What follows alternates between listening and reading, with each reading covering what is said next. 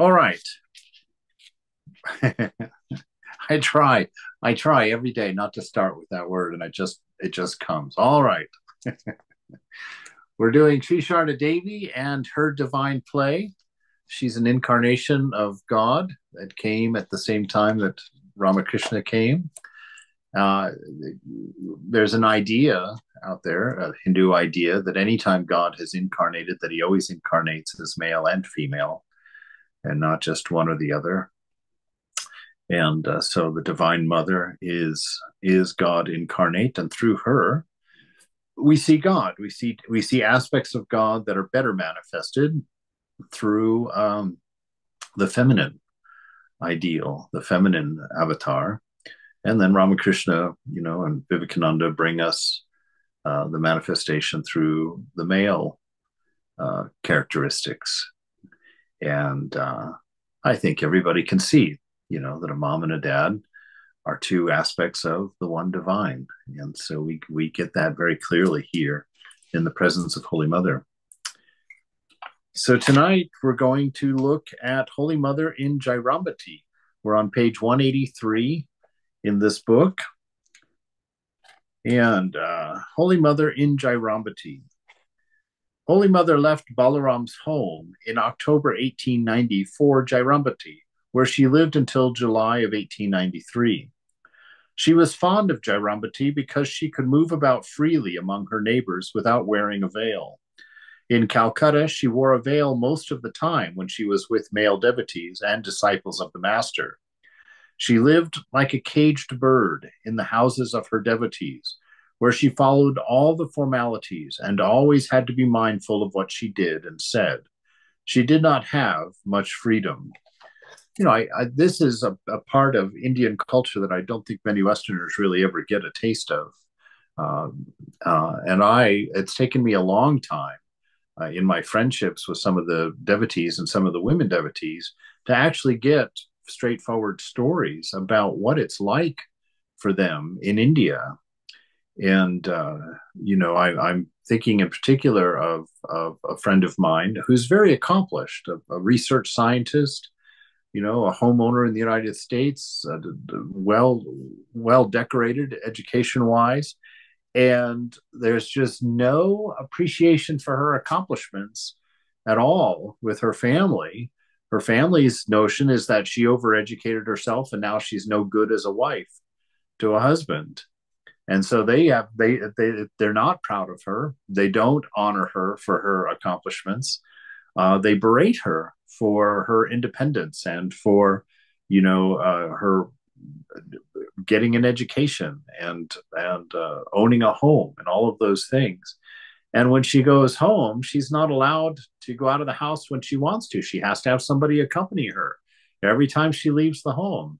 And she's not allowed to wear what she wants when she goes out of the home. Her mother has to approve what she wears, and all of these things. And she says that when she violates those, people feel in her hometown feel like they have the right to berate her on the street in public for not obeying the rules. And so, here in the States, we don't have anything near this anymore. It used to be not quite to that extent, I don't think, but in the olden days, certainly, there was a lot more of that idea. But we see here, Holy Mother has to deal with the same restrictions simply for being a woman. It's mind-boggling to somebody coming from the West to see the difference in the way that men are treated and women are treated when you travel in India. It's phenomenal what the Indian woman deals with. It's astounding to me, actually, to grow up in that kind of structured, outrageously structured environment that doesn't leave you any personal options. The raises you will be this way, and your goal is marriage. And then, if you think that getting out of the family and getting married is going to make you free, you can know that you have just been bonded to servanthood for the rest of your life to your husband. And they mean it. they really mean it. And that's the ideal. And so we just see Holy Mother um, submitting to that, and not just submitting to it, but really making the best life of it. And there's a very unpopular but very important lesson that we can learn from this. Why did Holy Mother not stand up against all of these traditions and stand up for this and that and the other? And the reason is kind of hard to swallow, I think, but the one that because I've done a lot of wrestling with it. Why? Uh, and really, at the end of the day, for spiritual life, it doesn't matter. Spiritual life is not a matter of condition and circumstance, right? Now, Holy Mother did stand up for things that were spiritually right, like the fact that she did not consider, because Thakur was visiting her even after death, that she had married a holy man, and so she wore a red bordered sari. She refused to wear the widow's garb. She refused to shave her head. She refused to stop wearing her bangles. And so, in the spiritual light and the spiritual realm, Mother was absolutely free and absolutely full of bliss and inner joy, because her life was not about the externals, wasn't about the circumstances and conditions that she was born into.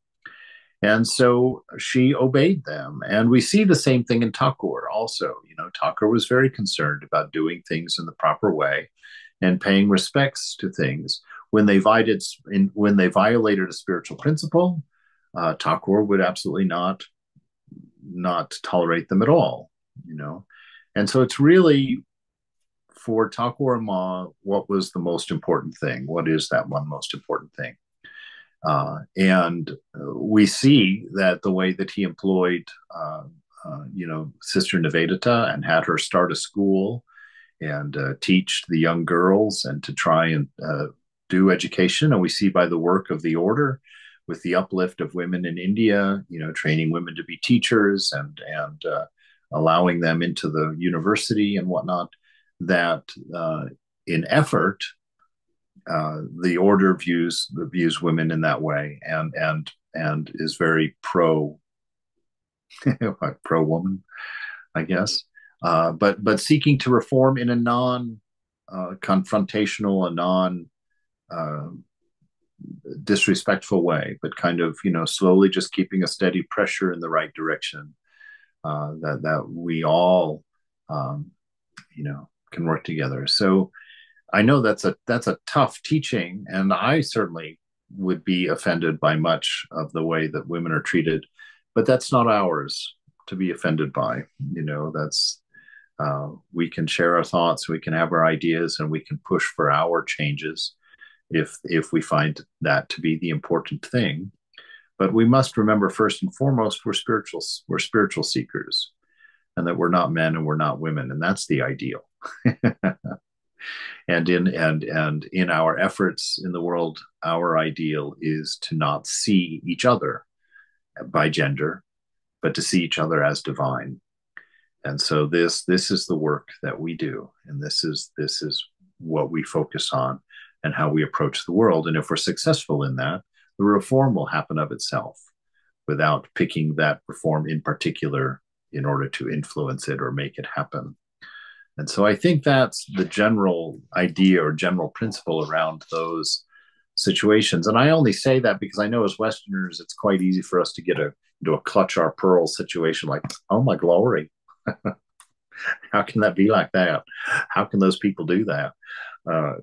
Because that's the one thing that we're proud of our accomplishments, and so we think everybody else should do it that way also. But this is the dog's curly tail. We may do well in that regard, but nobody exploits a woman like the United States. At every turn, women are exploited for their bodies and for their sexuality, and you won't find that in India.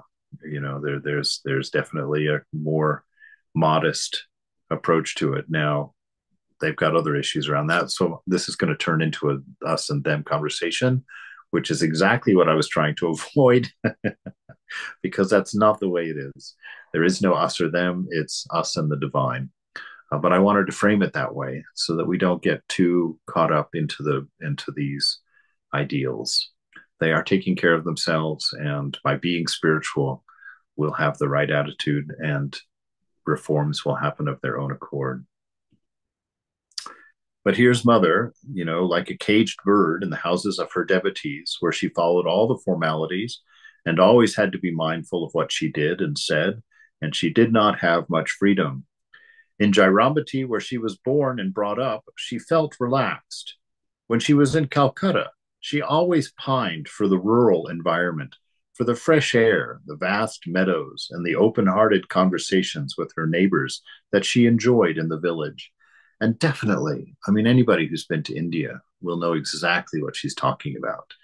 The cities are very oppressive, very dirty, very, very polluted, just very difficult to get around, very congested, chaos and noise 24/7 in every direction.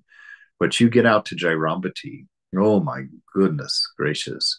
First of all, the people that live in village India are the most beautiful in general, big generalizations, but I just found them to be the most open, guileless, sweethearted people in the world. Just marvelous. And out there, life goes on in the same way that it's been going on for thousands of years. Just very simple, very orderly, uh, and just wide open space. Jairambati is surrounded by rice paddies all around, and the verdant green of a rice paddy is amazing. And so it's quite beautiful. So I understand, and any of you can go stay there. You can go sit on Holy Mother's porch where she sat, where we have pictures of her sitting. You can go sit there and you can meditate in Mother's home, and really you can go see where she bathed, and you can go see where she walked, and it's an amazing experience to go see this beautiful place. So she's back, and she can be herself. She can be free, not having to follow all of these strict rules that were part of the city life at that point. We have no detailed information of her life during this period, but we know that she must have helped her mother with housework and served the devotees. A new chapter began in Holy Mother's life. She was no longer Sarada, the shy and timid village girl. She started to assume her role as Jagadamba, the mother of the universe. We see that in her practice. Holy Mother, Ramakrishna told her, that when he felt that she was longing for having children, and he told her, he says, "Oh, don't think like that. I will give you more children. Soon so many people will be calling you mother that you'll be running for the hills." Because that was her practice and that was her reality. She is, in fact, the mother of the universe. And her practice in her life was to treat every one of us as her son or daughter. And, that relationship is so refreshing for us, to see God as Divine Mother, and to see that heart of compassion, that heart of patience, that is unique to mothers, to motherhood, to the feminine divine. And so we see her carrying out that practice with a lot of authority and a lot of power. The order in the early days, they went to Holy Mother for permission to do everything. And Ramakrishna says nobody gets realization until the Divine Mother allows them. So Mother, the Divine Mother, is the keeper of your realization. So she started to assume her role as Jagadamba, the mother of the universe. Her speech and demeanor changed. Her motherly love and compassion, her patience and forbearance awakened to a greater extent. She had resolved to fulfill her mission to demonstrate the motherhood of God. At that time, it was not easy to reach Jairambati, but the devotees from far and near gradually began to visit Holy Mother there to receive her grace and her spiritual instruction. She lived in a small mud hut that belonged to her brother Prasanna Kumar, and her visitors stayed in another mud hut, which was used as the parlor. Holy Mother's cottage had been preserved by the Ramakrishna order. Yes, so you can go and see it. You can go and see it. I remember they were cleaning it out the day that I was sitting in there meditating. And when they were going to empty the dustpan, I said, no, no, no, no, don't throw that away. And I had them empty the dustpan into a little baggie. And I brought back the dust from Holy Mother's floor in her home and had that for years, actually. I don't have it anymore. One of my moves, I divested myself of all those things. In 1877, Shyama Sundari had started to worship Mother Jagadatri every year, and Holy Mother tried to be present for the worship.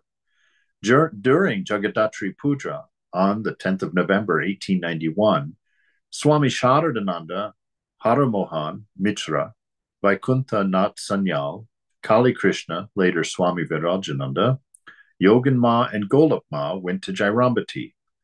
Virajananda left a wonderful account of Holy Mother's life there. How happy the mother felt at our arrival. She seemed to be utterly at a loss as to how she could make us comfortable. All that she did ceaselessly for our entertainment from dawn to night did not appear to her to be sufficient. She herself cooked both morning and evening. What a variety of dishes, and how delicious they were. There was something ethereal about that taste. She would be sitting close by as we took our meals and insisted that we must eat more. Sometimes she would prepare some curry that Sri Ramakrishna liked. This this is one of my favorite experiences there. Actually, when I was at Chardamat, when I had visited and taken initiation from Moksha Prana there, and after the initiation, I was invited downstairs for some food in the kitchen. So I went down, they sat me at this little table, and I don't know, there were 5 or 6 nuns. And oh my Lord, they filled that table with a variety of dishes and they each wanted me to taste one. And if I liked something, they just would get so excited and go and bring me huge amounts more. And I really was changed by that one experience because I had just taken initiation. So I had that whole idea. And then to go and be so sweetly served by these women who so earnestly considered me their son. And just like what is being reported here about Mother, that it just seemed like they could never do enough for you. They were always wanting just your joy, your inspiration, your happiness was everything to them.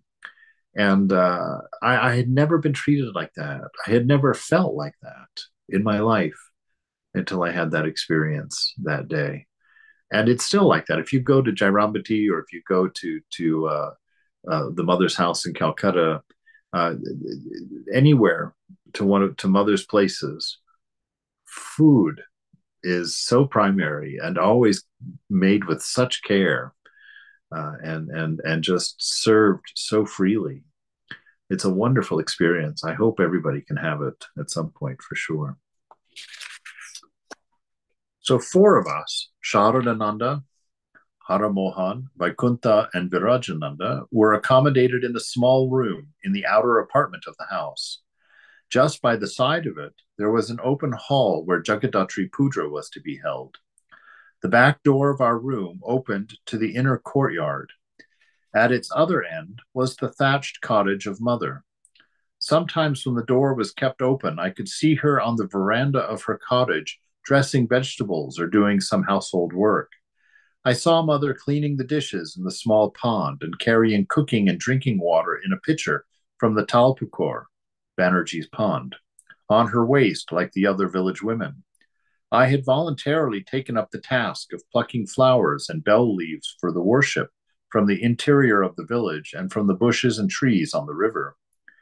As I was very young, the Mother did not maintain her usual bashfulness in my presence. Hence, it became my duty to run errands for Sharat Maharaj, Sharadananda, and the elderly devotees. In that connection, I had to go to the inner apartments to bring this and that. This was for me a great blessing, since I got the opportunity to see the Holy Mother several times a day. This serving of holy people it's very foreign to us as Westerners also, and I'm speaking from my own experience on that. I didn't always, or I had to fight quite often to maintain this attitude that Holy Mother is having here about just taking great delight in serving holy people. There were times when I would get frustrated, be like, why can't he wash his own bathroom? you know why do I have to do all the cooking in a very American kind of way? And I feel like even to this day, I feel like I really missed a very important aspect of real Vedanta, real monastic life, by not having quite ever really gotten into that flow of service of the my seniors, of the holy men. And so when we do our work for the temple, when we do our volunteer things to the temple, see it from this perspective, that this is you are in a very direct way serving the beloved, your beloved, and to keep that in mind, and to just be happy to be able to have the privilege, the opportunity to serve. We don't often treat service as an opportunity or as a privilege in the West, and yet it is, because it is something that helps us grow spiritually, break down our karma, and actually find a certain amount of inner joy that comes through that service, through that loving. Not to mention, it's a great way to get to spend time with your guru and with these great souls, to get to see how they live and what their life is like from the day to day, because it is different. They're very different in the way they treat each other, things they talk about, things that they do. We used to call Holy Mother's mother Didi-ma, or grandmother. She was a very simple, very sweet-natured woman. She always kept herself busy with the many duties of her household, such as looking after the cattle, cleaning the cowshed, feeding the laborers in the field, husking rice, and so on. Yet one never missed the graceful smile on her face. She would tell us many stories of Sri Ramakrishna's youth, how he would sing and make women laugh with jokes and frivolous stories. When we called her Didi-ma, that elderly woman was beside herself with joy. See, don't brush over that too quickly there. Look at how hard she was working. Having to husk the rice, take care of the cattle, clean the cowshed. Any one of those jobs is huge. And yet she would carry them on and always be found with this charming, wonderful smile, and making time to share these wonderful stories about Ramakrishna in his youth, and just this way of living. It's what we were talking about earlier, Regina. At the beginning, when we were before class started, this notion of acceptance, this notion of accepting everything as the divine will, as everything being perfect as it is, and having that attitude as we approach things, so that when we're working super hard and somebody comes and gives us another dirty plate to wash, we don't have a conniption, because I just finished washing all the dishes. Why didn't you get that in here earlier? That's not the spirit with which these things are done amongst devotees, amongst people seekers of the divine. Service and work, these are our opportunity. These are our karma yoga. We burn out our poor karmas and we replace them with love. Let's put it that way. Not more karmas, because we don't want any karmas, good or bad. We want no sense of self as a smallness here at all. We want everything to be a response from our nature, and this is what service is a practice for. It's letting us work away the ego, because it's only the ego that has a problem with service. It's only the ego that doesn't like to see itself less than others. It's only the ego that keeps track of what I've done for you and what have you done for me. And so service is a practice in order to break down that horrid way of thinking, where we're constantly metering out our love and checking it accordingly to the love that others have for us. So we've turned our love into shopkeeping, into a mercantile exchange.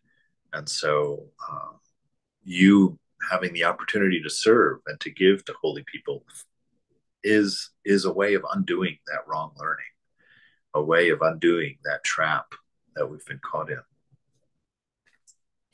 So that when we serve, we can also be said we were beside ourselves in joy. Got a long way to go on that. Oof. All right. One day, a Bal, Haridas Vairagi of Deshra was his name, apparently, came to the door of the house and asked for alms, so he's begging. He was singing a song relating to Parvati, the consort of Shiva, to the accompaniment of a violin. O Uma, my darling, his song goes, what good tidings I hear. People say you are adored in Varanasi as Annapurna. Is it true? O Gauri, when I married you to Shiva, he was a beggar from door to door for a morsel of food. But today, how glad I am to hear you are now queen of the world, seated by his side. And they called my naked Shiva a madman. How much abuse I had to bear from everyone. Now I hear that doorkeepers guard his palace, and gods like Indra, Chandra, and Yama can hardly see him. Shiva used to live in the Himalayas. Many a day he got his food by begging. Now he rules over Varanasi and is as rich as Kubera. Is it you who have brought him all this good fortune? No doubt he is very rich now. Else why should Gauri be so proud? She does not cast her eyes even upon her own children and turns her face from Radhika. Radhika was the composer of that song. So imagine, okay, this song, are you seeing the magic that's happening here? You have Holy Mother, who is, Ramakrishna has left the body. She's coming into her own as the Divine Mother. And this man comes to the door and is singing this song that could be a song about her life. That she went through all of this, that her husband was a begging wanderer, that people called him to be insane, and that she was married to him and went through a very humiliating period where people made fun of her for her husband, her ash-strewn husband who was constantly flipping out in ecstasy. And how much abuse she had to bear from everyone because they called my naked Shiva a madman. And so I'm sure that she was aware of this, but can you imagine the impact on her when this begging singer of the divine songs comes begging for alms and sings this song to her, and she's seeing her life story in this song about Shiva and his wife Parvati. The power of that, the inspiration of that must have been really quite something, because just at that time she's poised on the doorstep of her ministry, of her life-changing ministry to the world, presenting to us God as Mother. Just amazing. And then even saying, is it you that has brought Shiva this much wealth and wonder? Like giving her credit for the work, for the success of the work of Thakur in this case. Quite lovely and really profound, actually. The song cast a spell on all of us who listened. Emotions rose high. Yogin Ma and Golap Ma asked him to sing that song again, and they gave him some money. Didn't the words bring a true picture of our own Holy Mother? Didi Ma said, well, in those days, people called my son-in-law a lunatic. They expressed their grief at Sharada's lot. How many abuses they hurled at me, too. There was no end to my silent agony. But today, see how many men and women of respectable families are looking upon Sharada as a goddess and worshipping at her feet.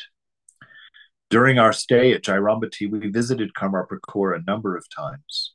While returning to Jairambati, we would bring jilibis and other sweets for mother from Karmarpur.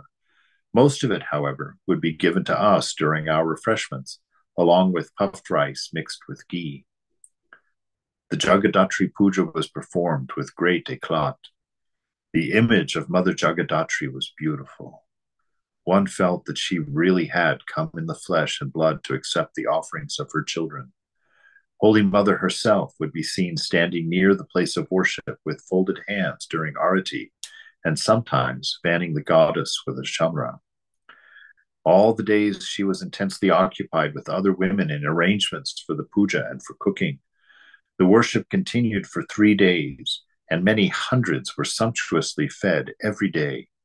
There was a yatra, a theatrical performance, on 2 nights, and many people of adjoining villages came to see the performance. After 3 days of worship, the immersion ceremony was a moving sight. Holy Mother and the other women burst into tears.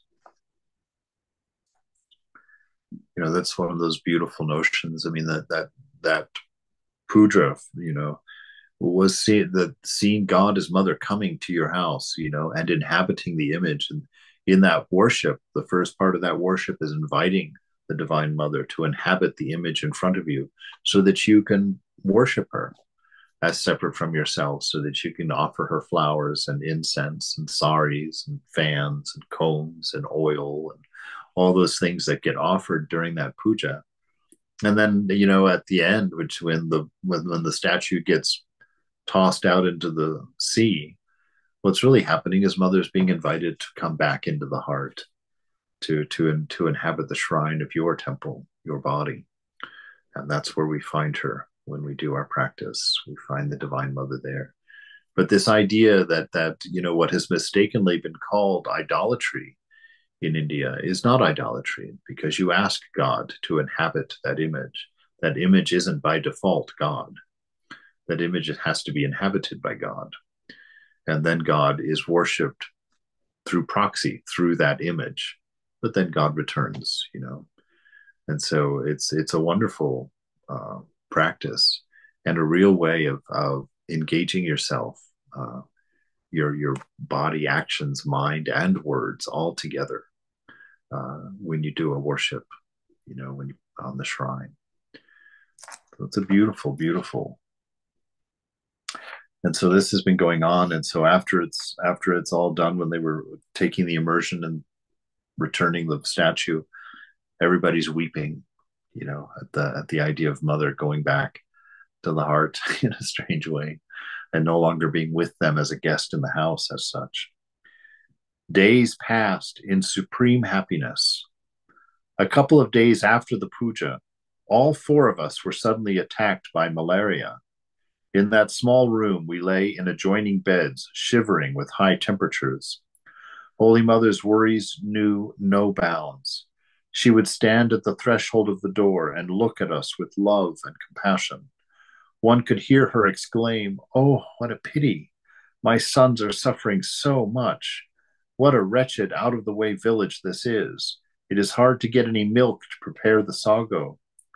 With a bowl in hand, Holy Mother would go to the villagers who had cows for a little milk. In those villages, the farmers paid more attention to the bullocks that cultivated the land and fed them more. The milk cows were neglected, so the output of milk was quite scanty. After collecting 1 or 2 cups of milk, Holy Mother would prepare our diet. However, we recovered after a few days and took our normal food. Because of our long stay in Jairambati might cause additional physical strain on the Mother, we decided to return to Calcutta. Although she insisted that we stay longer, we somehow convinced her that we should return to Calcutta. The bullock carts were ready after lunch, and we boarded them. Didi Ma and the neighbors were present, and Holy Mother was standing in front of the back door of the house, silently watching the scene from a distance. Her face was puffy and reddish from the tears that rolled down from her eyes. The carts moved on. Mother was following us. Repeatedly, we implored her, "Return," but she wouldn't listen. At last, the carts passed by the Talpukar, the southern border of the village, and entered the extensive meadow outside. As long as I could see from inside the cart, I watched Mother standing by the side of the pond with her eyes fixed on us. Just such a love, a mother's love, and this is why God would come as a mother. There is nothing like the love between a mother and her children, in a healthy situation. Just that heart, you know, just beautiful. All right, a new section here. Holy Mother blesses Vivekananda. While in Madras, southern India, in March and April of 1893, Vivekananda had a significant dream. He saw Ramakrishna walking into the ocean and beckoning him to follow.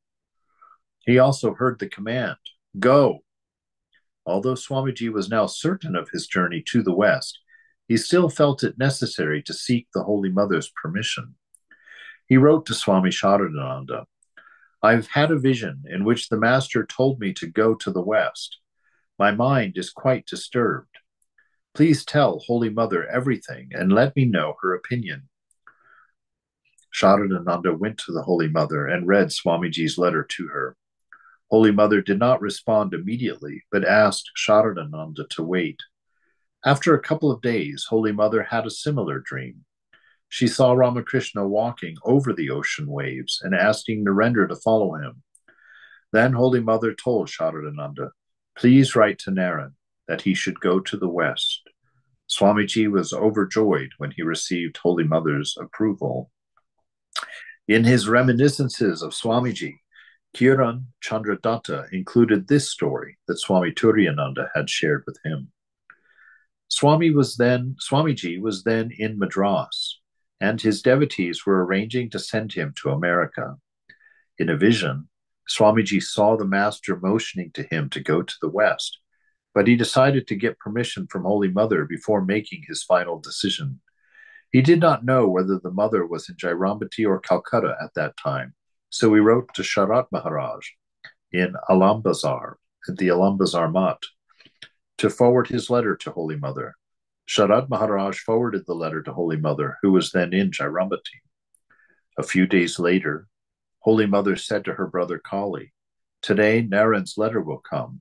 You go and pick it up from the mailman." Kali replied, "Today is not a mail delivery day." At that time, the mail was delivered once or twice a week, and the mailman would wait at a particular place to give someone the letters to Jairambati. The post office was in Anur, 3 or 4 miles away. As Holy Mother insisted, Kali went to the local mail station and found the mailman was waiting with a single letter, which was addressed to Holy Mother. "Urgent" was written on the envelope. Amazed, he took the letter and returned to Jairambati. He told the mother, "Sister, you have a letter." She was cutting vegetables just then. She asked Kali, "Open the letter, read it to me." After listening to the letter, she said, "Bring some paper and a pen and write to Naren. Certainly you should go to the West. This is the Master's work. This will do good to humanity." Shyama Sundari was sitting nearby, repeating a mantra. She had heard everything and said, "Sharu, where are you sending Naren? That country is beyond 7 oceans and 13 rivers." Holy Mother replied, "Last night, the Master appeared to me and said, 'Tomorrow, Naren's letter will come. This is the work of the Divine Mother. It will do good to humanity. Give him your permission to go.'" It seems Holy Mother's letter to Swamiji was mailed to Sharat Maharaj in Alambazar Mat, and he sent it to Swamiji in Madras. So you see how important Holy Mother's opinion was to Vivekananda, and for obvious reasons. She was in touch with Ramakrishna, and so she got a direct blessing, even though it was breaking that taboo. Just like she was reminded of here at the end. It is beyond the 7 oceans and the 13 rivers. This is forbidden. What are you telling him to do? And so you see, when mother in spiritual matters, Nothing else mattered. Do what is right. Do what is needed. Forget rules. Forget injunctions when it comes to these things, in your spiritual life. And so he goes. Marvelous. Holy Mother returns to Belur. Holy Mother returned to Calcutta in July of 1893. She stayed with Balaram's family for a few days, and then her devotees rented Nilambar Mukherjee's garden house at Belur for her, the same house where she had stayed in 1888. Holy Mother moved there with Yogin Ma, Golab Ma, and Swami Chetanananda, who became her attendant and ran errands. It was a very quiet place, and Mother spent most of her time there in worship, japa, and meditation. Wow. We see. That's what Mother does with her extra time. She doesn't even have extra time, I'm sure, with all that service and all the devotees coming for constant stream of advice and to visit her. But spending all of our time, it would be a nice thing to keep this in the forefront of our mind, though. It's only something I've just started working on. it's always embarrassing to say things like that. But to take your free time and to use it for your japam, your puja, your meditation, your worship, to always keep that going. That's where you put your extra time, because this is the one most important thing, right? This learning to love God, and love God in all beings. It is wonderful how the disciples of the Master sincerely and joyfully served Holy Mother. For example, Swami Chetanananda would pick flowers for Holy Mother to use in her morning worship.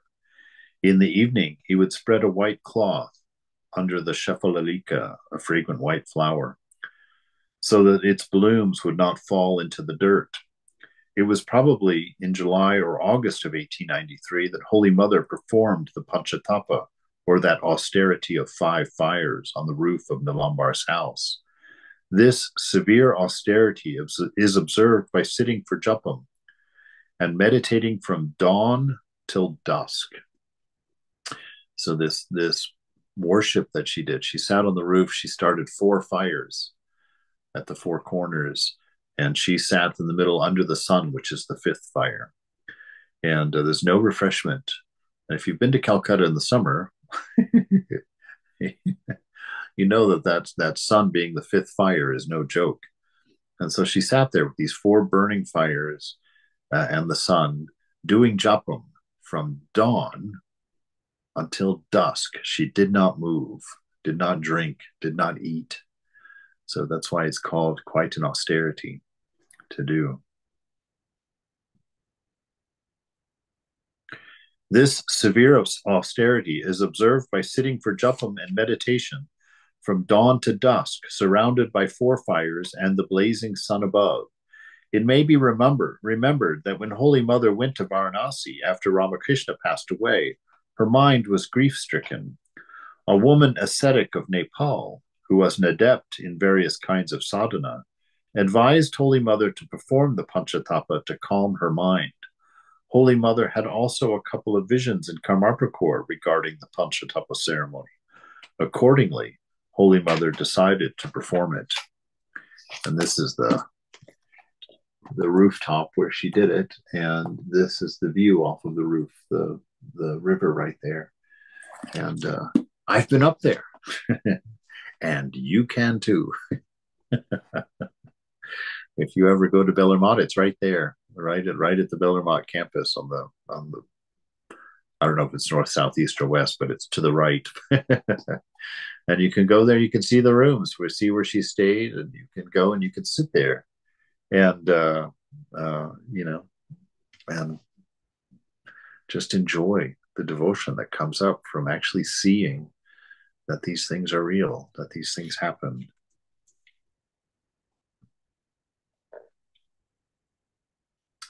A thick layer of earth was laid on the roof of Nilambar's house, and the four blazing fires of dried cow dung cakes were lighted in a square 7.5 feet apart from each other.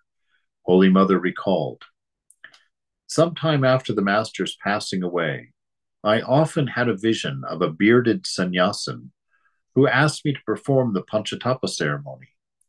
In the beginning, I didn't pay any heed to it, and moreover, I was unaware that what the Panchatapa was. But when the sannyasin insisted, I asked Yoganma about it. She said, well, Mother, I shall perform it with you. Arrangements were made for the Panchatapa ceremony at the Nilambar Babu's house in Belur. Blazing fires of dried cow dung were lighted on the four sides, and the scorching sun was overhead. After a morning bath in the Ganges, I approached the fire and found the flames up. I was seized with a great fear, and I wondered how could I enter that main area and remain seated there until sunset. After repeating the master's name, I entered the area surrounded by fire. It felt as if they had lost their heat. Thus, I practiced this discipline for 7 days. I totally don't remember that. That's unbelievable. For 7 days, she did this. Wow. As a result, my fair complexion became like black ashes. After that, I never saw the sannyasin anymore. So, oh my God, that's amazing. So 7 days, dusk, from dawn till dusk, sitting amongst the fires, with no refreshment, doing this practice continually. But you see the faith that she had, because she was stricken by fear, these big fires going up. The 7.5 feet apart is not so far, and they're big fires. And she was afraid. But what was the cure to her fear? She took the name of God. She started repeating Thakur's name, and she said, in that, the fire lost its heat. And so she walked into the middle of the fires and sat down and just continued her japam, her surrender, just letting go for 7 days until her complexion had become dark, like black ash, she said, from the sun.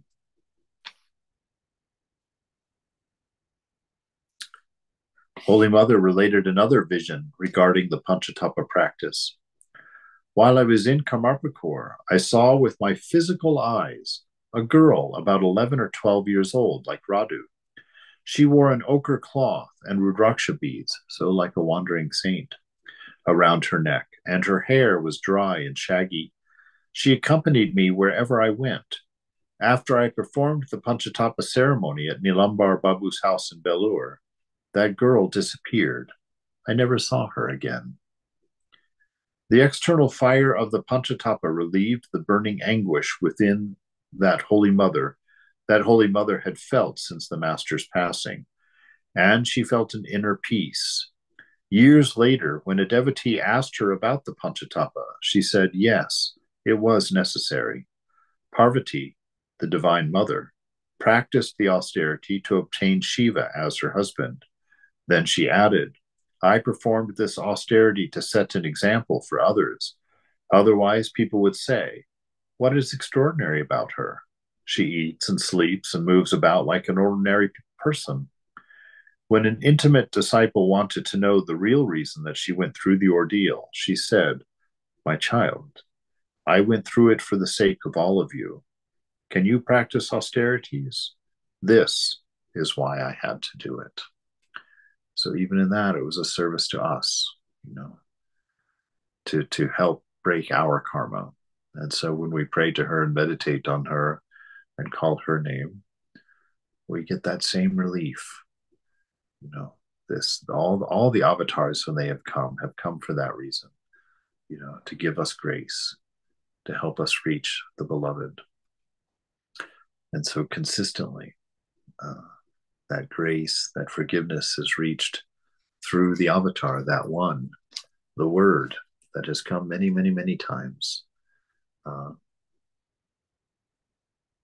extend a hand to show love, to teach us about a love that doesn't exist in this world, an unconditioned love, love with no requirement. Amazing.